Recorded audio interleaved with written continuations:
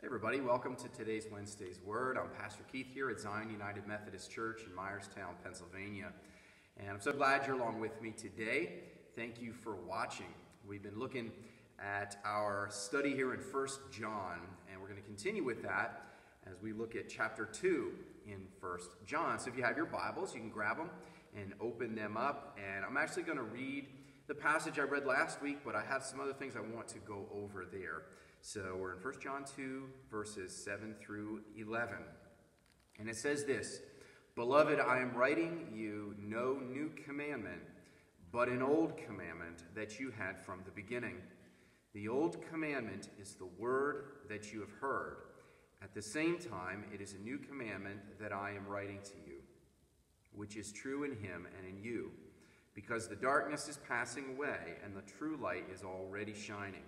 Whoever says he is in the light and hates his brother is still in darkness. And whoever loves his brother abides in the light, and in him there is no cause for stumbling. But whoever hates his brother is in the darkness and walks in the darkness and does not know where he is going, because the darkness has blinded his eyes." And so what I want to focus on today is the last couple verses here mainly. And that is this theme that John likes to write about in his writings, in the Gospel of John, in his letters, and then also in the book of Revelation. But we see this theme of darkness and light. Okay, darkness and light. And remember what John is talking about here is there were false teachers who said they knew the Lord, and yet they walked in darkness. They walked in a way in which they hated their brothers, a way that they actually, they showed preferential treatment over some over others. And he's saying that that's inconsistent with God's ways. You can tell when a person does not know the Lord Jesus by the way that person loves others. And so we have this idea of light versus darkness. And I want to look at this in a little bit more detail for you. Darkness. I mean, imagine you get up in the middle of the night. Now, let's say you're in a hotel room, which you've never been in before, and you get up in the middle of the night to go to the bathroom, and you're not really sure where your bag is on the floor, you're not sure where the chair is or the desk, and you start walking around, and if it's pitch dark, it's really hard to see. And you may run into something. You may stub your toe, or you may, you're searching for the door or something, and you struggle to get around the room. And that's because in darkness we can't see. And that's pretty clear. We understand that. So what is John talking about here as far as darkness? Darkness represents evil. It represents the evil one. It represents deception and lies. And darkness is really where we end up when we sin. Okay? Sin is simply disobeying God. It's rebelling against God and God's perfect ways.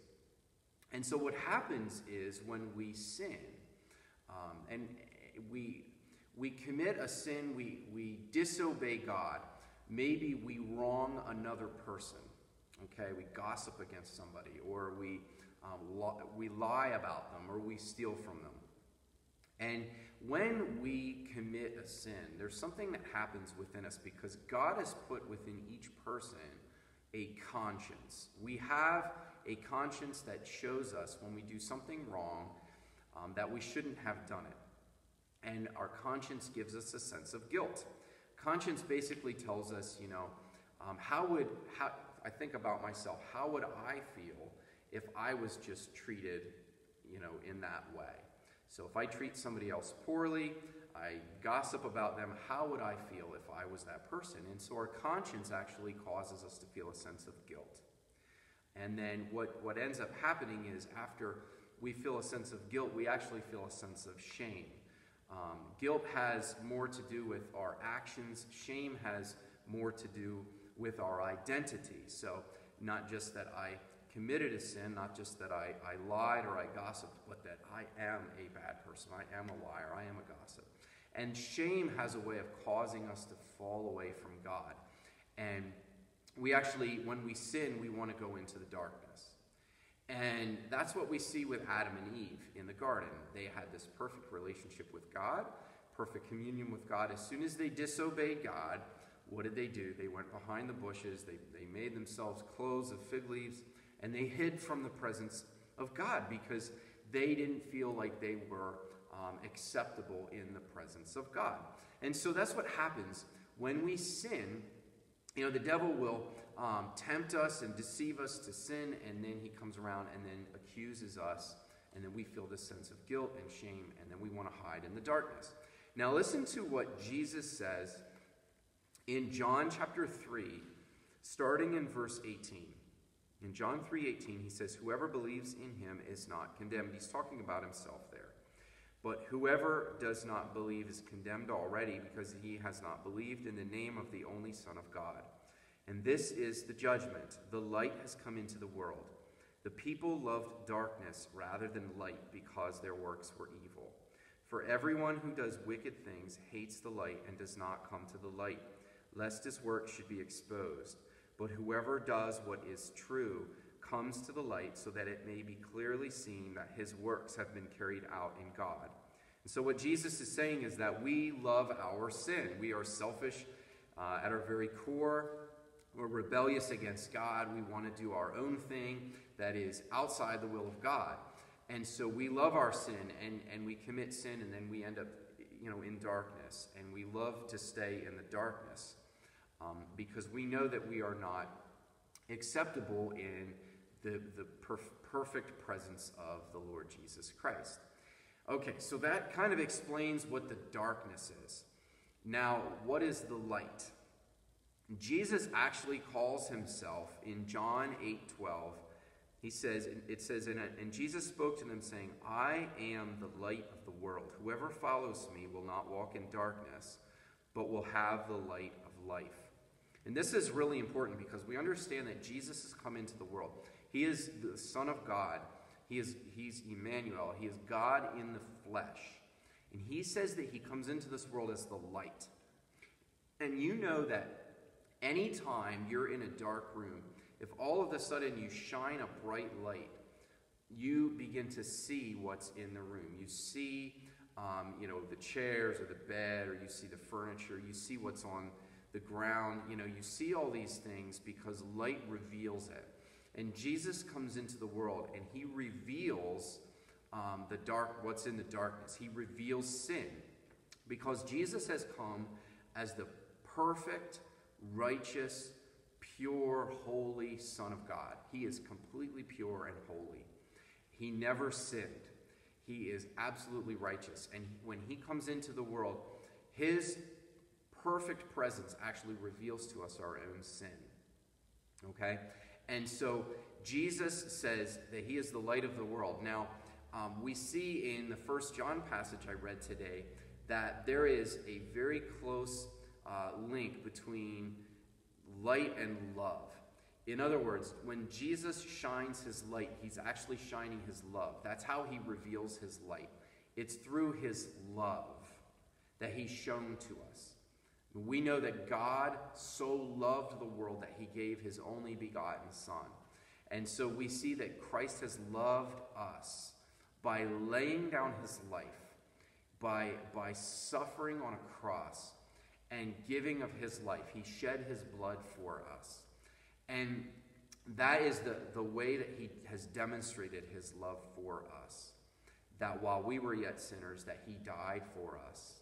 Okay? And so he comes and he shines that light of his love. And we can have one of two responses to the light of Jesus Christ, the love of Jesus Christ. The first response is that we can feel this sense of guilt and shame, like we don't belong in the presence of Jesus. And we actually want to go further into the darkness. So we feel ashamed, and we recognize that we have no business being in his presence, and we actually move away from him further into the darkness. And that's what Jesus is talking about in that passage in John 3. He says, you guys love your darkness. You love your sin so much that you just want to stay there. Even though I'm shining the light of my love and the gospel to you, you run away from it like a cockroach runs away. When you turn the light on, it runs underneath the furniture. It wants to get away from it. And I see this in people all the time. And it's so sad to see because what they'll say to me, and maybe you watching have even thought this before or said it before, but I'll invite somebody to church and they'll say to me, oh, you don't want me in your church. You don't know what I've done or what kind of a person that I am. I don't belong in church. And that is such a lie from the pit of hell. It's like people think, well, you have to have some kind of righteousness, or you have to dress a certain way, you have to act a certain way in order to come to church. And they miss the point that everybody that comes to church is a sinner. Everybody that comes to church needs a Savior. And so I see it kind of as an excuse, but I do believe that there are people who are resistant to even coming to church because they feel like they don't have a right to be here, or they're not good enough. And they're actually just kind of scurrying back into the darkness, where Jesus wants us to come to the light. And so that's the first response, is to just run away from the light of Jesus. The second response is to recognize the love of Jesus and to actually turn to him, to allow him to shine his light. And that light reveals to us our own sin and our guilt for that sin, or our, the penalty for that sin that we deserve. And it's recognizing that Jesus has done something about it, that he's died on a cross for us, okay? And so we can allow that love that Christ has shown to us to actually turn our hearts toward him. And we put our trust in him, we put our faith in him, and something happens, that he does a work of regeneration. He does this supernatural work within us and changes us so that we now desire to be in the light. We want him to shine his light in us. We want to read the word every day and have it reveal to us our sins so that we can repent of it and turn to him. And that light actually is something we desire. Okay? And so what happens is when we take that step and we recognize that light, we want to come to the light, we want to know him, we want to know that love that he has shown us through his cross, and we have a transformed life, something happens within us. And that's that we actually become a light in this world. And one of the things that I find so fascinating is that Jesus calls himself the light of the world, but he also calls us the light of the world who believe in him. And so when you look at Matthew 5:14, Jesus says this to us: "You are the light of the world. A city set on a hill cannot be hidden, nor do people light a lamp and put it under a basket, but on a stand, and it gives light to all in the house. In the same way, let your light shine before others, so that they may see your good works and give glory to your Father who is in heaven." And so something happens that when we come into the light and we accept Christ and we trust in him as our Savior, when we spend time in the light, we actually become a source of light in this world. We actually become the ones shining in this world, and we shine the love of Jesus Christ for others, that they can see Christ in us and that they can actually come to Christ through us. And I think that is so awesome. It's such a great responsibility that God has placed on our lives to be the light of the world. Now I want to share one more scripture with you from 2 Corinthians chapter 4. In I'll start in verse 3. It says, "And even if our gospel is veiled, it is veiled to those who are perishing. In their case, the God of this world has blinded the minds of unbelievers to keep them from seeing the light of the gospel of the glory of Christ, who is the image of God. For what we proclaim is not ourselves, but Jesus Christ as Lord, with ourselves as your servants for Jesus' sake. For God, who said, 'Let light shine out of darkness,' has shone in our hearts to give the light of the knowledge of the glory of God in the face of Jesus Christ." And this is so important because it shows us that the enemy, Satan, is responsible for the darkness. He's responsible, as it says in 1 John, the darkness blinds our eyes. If you were to spend 10 years in a cave where there's absolutely no light and it's completely pitch dark, your eyes would begin to not function properly. You wouldn't be able to process light the same way. Imagine coming out of a cave after being inside of one for 10 years. I can't imagine what that would be like. But you wouldn't be able to see properly. Darkness has a way of blinding us. And the enemy is blinding people everywhere across the world. There is a huge deception going on in our world right now and in our nation right now. And the enemy is the one who is blinding people.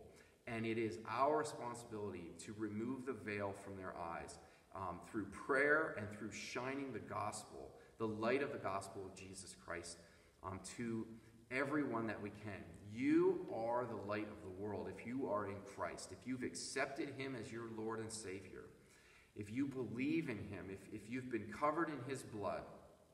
He is the light. He shines that light into you, and then you become the light of the world. And you are here for a reason, for a purpose, and that is to shine light and to help other people recognize that they're in darkness, that they're in sin, that they are headed for an eternity in hell. And you shine the light of the gospel of Jesus Christ. You tell people who Jesus is. You show them who he is through your love. And you help to remove that veil from their eyes so they can see clearly. That's what God has given us as a responsibility to be doing in this world. And so I want to encourage you today. We are in the midst of a very dark time in our world, but it says in 1 John that the darkness is passing away, that Jesus Christ is victorious, and that he is using us to bring about his final victory. He's going to bring this all, he's going to wrap it all up. This is going to be a great consummation of his great plan. And we're a part of it, but I want to encourage you to be the light that God is calling you to be. Shine that light. Shine the light of Jesus Christ into other people's lives. I want to thank you so much for watching today.